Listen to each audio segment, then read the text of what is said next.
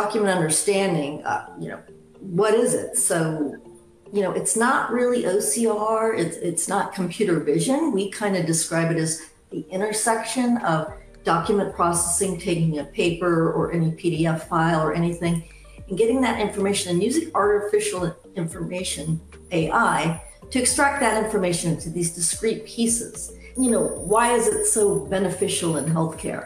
Well, these are the key takeaways, is that it really enhances the staff experience and eliminates all the paperwork. So, all that paperwork we see really gives a boost, gives people time back in their day.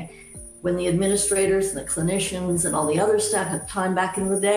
So there is, we were able to address the speed aspect as well as the capacity aspect. Like every day, we could only do about 75 claims a day per person in that manual process. Now with the overall automated process where the bot logs into the payer's claim system, pulls the image from one of the drives, and then actually comes into our system and enter first document understanding, digest all the information that is present in the claim, and if there is any validations that it doesn't pass through.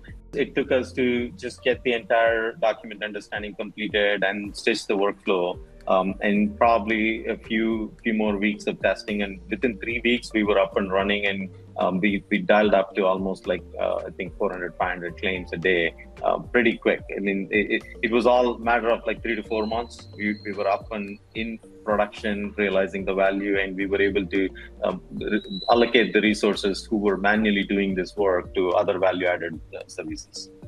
Wow. So if I'm not wrong, initially you were able to do only around 70 claims a day, and then after automation, you were able to achieve that threshold up to 400 plus.